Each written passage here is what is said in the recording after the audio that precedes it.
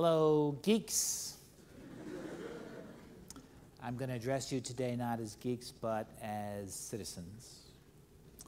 I'm, intellectually speaking, not a scientist, not a Marxist, not a behaviorist, but a pragmatist. And pragmatists believe that our knowledge advances not when we have the best theory or the best data or when we've read the most books, but when we have really good problems. And fixing election coverage is, to me, a really good problem. That's what I'm going to talk to you about today. So let's start with what's wrong with campaign coverage as usual.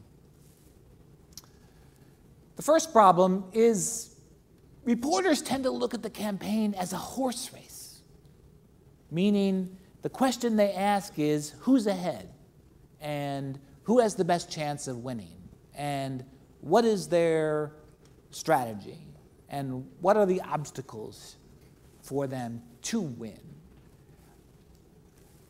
Here's an actual headline from foxnews.com. Here comes Iowa. Who will win place and show in the 2012 caucuses? A second problem with campaign coverage, as usual, is that it's focused on strategy, meaning it tries to get inside the heads of the operatives and managers to figure out what's their thinking. So here's an actual headline from the Washington Post. Iowa beckons and Mitt Romney is responding, meaning should Mitt Romney compete in Iowa and try to win 2 in a row with New Hampshire, or should he skip Iowa and actually start his campaign with New Hampshire? And that kind of question is really important to the managers of Mitt Romney's campaign, but it's actually not that important to us as citizens.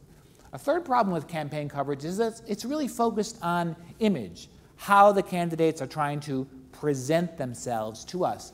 This is an actual headline from the New York Times front page last week. Image expert shapes Romney, his hair anyway, and it's an article about Romney's barber.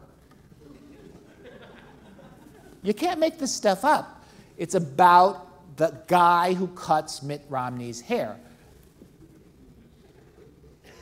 A fourth problem with campaign coverage as it exists is the routine of focusing on the controversy of the day, which is some small thing that created a lot of heat and led one side to complain about the other. In this case, for example, on CNN, we had this headline, NBC apologizes to Bachmann over a song. So this was a kind of a racy song that was played when Michelle Bachmann came out and spoke to Jimmy Fallon on Late Night with Jimmy Fallon. And it lasts about a day or two, and then it's over, sort of like a snack. You know, it doesn't provide much nourishment. Now, why is it like this?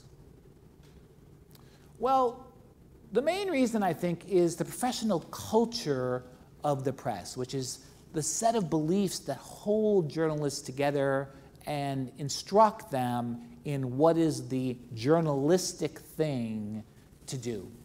So some of the outstanding characteristics of this culture are its focus on inside baseball, which is trying to look at the campaign the way the insiders and managers and operatives do.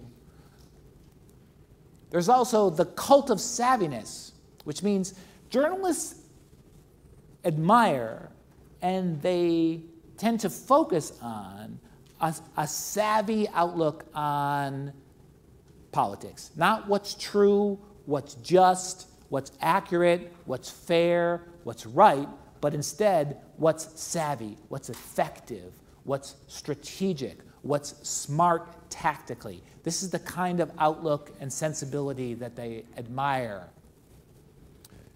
Journalists who cover the campaign are also focused on the production of their own innocence, meaning they need to advertise to us and continuously show us that they're not a part of this side or that side, that they aren't on this candidate's team or on that candidate's team, that they don't have a view, they don't have a philosophy, they don't have a party, they're just telling you the way it is. And a lot of problems in campaign coverage come about because of the need to continuously advertise their own innocence. And the strategy narrative, the focus on the horse race, helps them do that. This is a phrase that political scientists use. You'll find campaign managers using it. Sometimes journalists use it. Low information voters. What it means is lots of voters out there don't actually know a hell of a lot. They aren't paying attention to the campaign. They are low information voters, and therefore they are easy to manipulate. So low information voters become sort of objects in the campaign, just like the South Carolina primary is important to win, and campaign advertising is important to do well. Low information voters are important to manipulate because they're just sort of part of the landscape and part of the atmosphere. We might hope that journalists would try to convert low information voters into informed citizens, but the cult of savviness and the emphasis on strategy and the inside game and the horse race tends to cause our journalists to look at low information voters as just another condition of the campaign, another factor to figure into the outcome. So, how do we fix this? Well, we have to change the master narrative of campaign coverage. What I mean by the master narrative is the story that produces all the other stories. My fix is that we need a citizen's agenda in election coverage, and I'll explain to you what I mean by that. We need to shift the master narrative, that's the story that produces all the other stories, from who's going to win, which is an impoverished question, to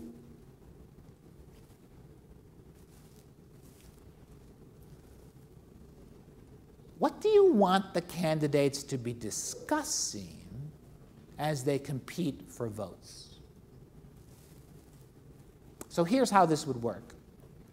Instead of starting campaign coverage with who's going to win, who's ahead, what's their strategy, and how are they trying to manipulate us, journalists should go out and ask the community, ask the electorate, what do you want the candidates to be discussing as they compete for votes in 2012? And this would be starting where the users of campaign news start.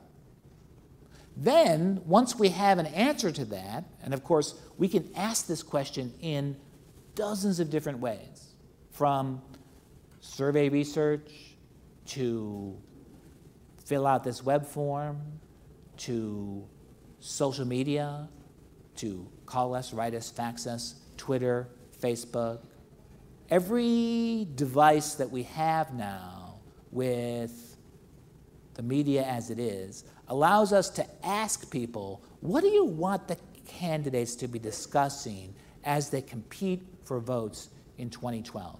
And if we can put all of those answers together, we'd be able to actually fashion a priority list or agenda of issues from, let's say, 1 to 10 that journalists could then use to interrogate the candidates, structure and shape their own coverage, and make the kind of news they're giving us much more useful and connected to our own concerns. So the citizens' agenda approach means rather than Chuck Todd, how is this going to play with the voters? You know, every time I hear somebody on television ask that kind of question, how is this going to play with the voters?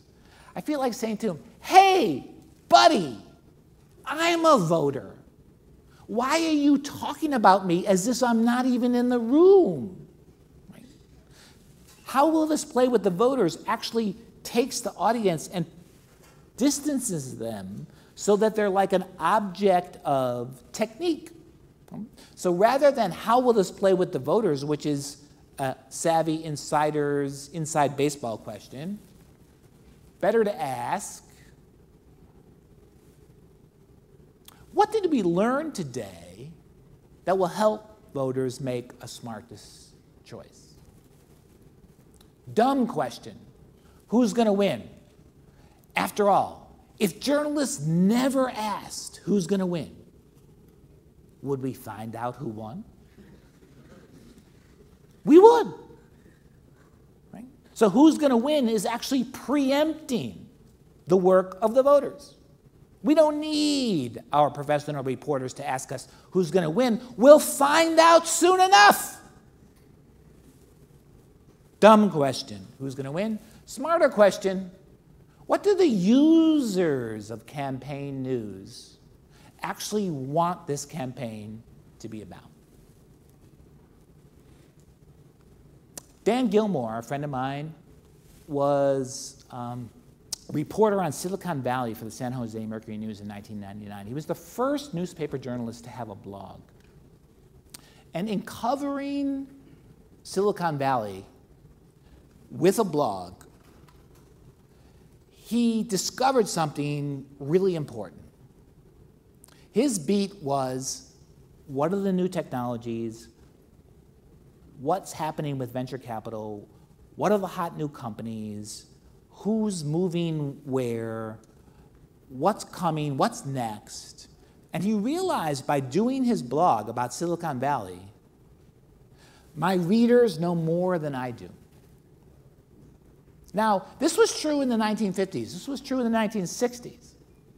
But the reason that it struck Dan Gilmore as so profound is that his readers could now, because we have the tools, reach him. In other words, he was stumbling upon a fact of life for journalists post-web, which is that the news channels are now two-way. And the readers who know more than any individual journalist could in the aggregate can now reach the newsroom. And so the challenge becomes, how do we get a flow of intelligence and knowledge from the users coming in so that we can make high-quality editorial goods from it?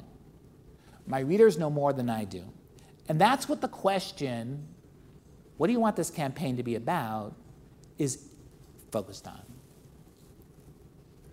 To me, entrepreneurship means starting things simply because they need to exist.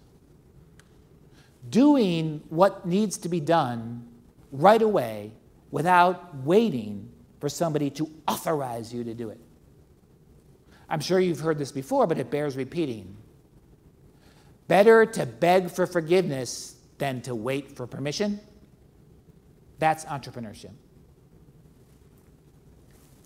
So I'm almost completed in arranging for a citizens' agenda approach to election coverage to be actually tried in 2012 with a major media company that has a fantastic reputation online.